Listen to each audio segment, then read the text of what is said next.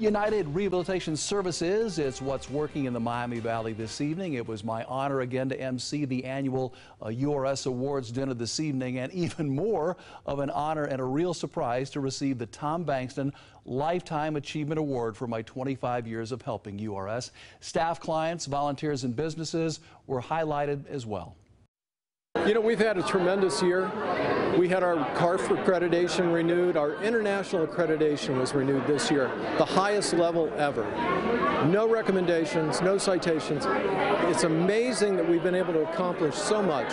We're serving more people and continuing to expand services while keeping our overhead under 10% for the last 7 years. And remember, you still have time to adopt your duck for the 16th annual URS Rubber Duck Regatta. Find more information on that on WDTN.com.